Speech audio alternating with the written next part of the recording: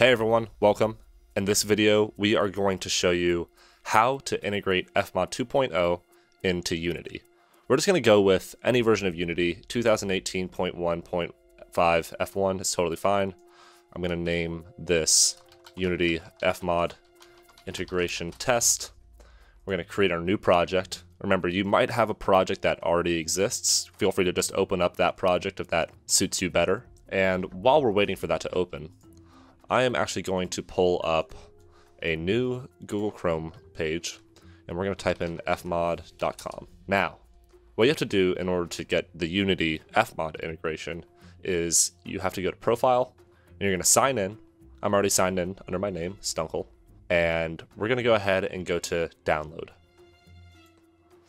Cool, so now we have Unity integration, we have FMOD Studio, which we're going to want to download, so we're going to go ahead and do that right now.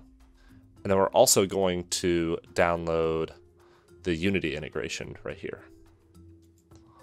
All this is early access still, of course. Hopefully coming out of early access very soon. Just gotta let all this install. And I'm just gonna go ahead and click on our FMOD Studio and make sure that it's here, ready for us to go. That's looking good. Let's finish. Then we're also going to take our FMOD Unity package here and drag that directly onto our desktop just for later usage. Cool, so we're gonna go ahead and open up our Unity project here. And simply all we're gonna do is we're gonna go to Assets, and we're gonna go to Import Package, Custom Package, and we're gonna go to our desktop at the very top, and we're gonna click on FMOD Studio 20000 and hit Open. And that's going to actually create a custom package and allow us to use FMOD inside of Unity. Just hit import there. And after this all imports properly, we're going to see a few things different. First off, we have some assets in the new assets here, like an FMOD plugin.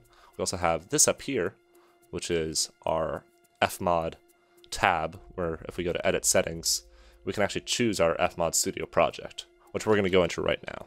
So just pull up your Windows here and type in FMOD Studio 2.00.00, and we're going to allow access. This one's going to be a new one that we're going to save as FMOD int test, and hit save. And we are going to actually create a new event as well. We're just going to make it a 2D event. We're going to call it test sound. And we're going to assign it to a bank. And then we're also going to just put in a little test sound that we have on the free course on blipsounds.com, which you can check out to learn some more in-depth material on FMOD. We go over the game Hat Trick with FMOD and Unity and show you how to properly integrate sounds with that. And we're just going to take this blip fall sound and let's listen to our sound. Cool, so that sounds pretty good. Let's go ahead and hit File and Build. Let's go back to Unity real quick, and we're going to choose our studio project path, which is simply done by going to our project path, which I believe was back here, and test, there we go. So we found it right here, just hit open, and there we go, it's all connected. And we also want to go over our builds. This looks like we have multi-build, so that's good. And we're just going to add one little sound here in a game object script. And we're just gonna call this play sound, new script, play sound. We're gonna double click on this.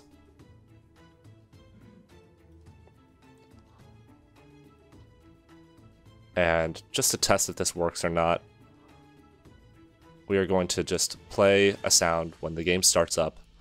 And we're gonna call it fmod unity.runtime manager .play one shot attached, and we're gonna put in a string there. And if we go to our FMOD up here and go to event browser, we can actually move this wherever we want first off, which is very nice. No, I don't want it there, I want it here. There we go. We're gonna open up events. We're gonna be able to play this here after it shows its UI for it. There we go. We can hear it right there. So we're just gonna hit copy right here on this little button and go back to our code and paste it right in here and hit save. Go back to Unity, and it looks like we have an error. It looks like because we don't need the attached symbol here at all. Oh, and also we don't want to capitalize the T here. So make sure that all the case sensitivities are correct. And I think we should be good to go from there. Let's just let it take its course. Yep, looks like we're all good. Let's go ahead and test by hitting play. Awesome, we were able to hear the sound and our integration is successful. Thank you so much for watching, everybody. Hope this was helpful. If you want to learn more about FMOD, sound design, and Unity and integration and all of that, I highly recommend checking out the Game Audio Training Series on blipsounds.com. We connect you, the sound designers, to game developers to work on non-commercial projects for just $60 a month. And you get to work with a community and a team, and I think it's a really valuable experience for everybody. But maybe you just aren't sure of how much value it actually provides, then go ahead and check out our free FMOD course on the front page of blipsounds.com. Thanks for watching, everybody, and I hope to catch you in the Game Audio Training Series.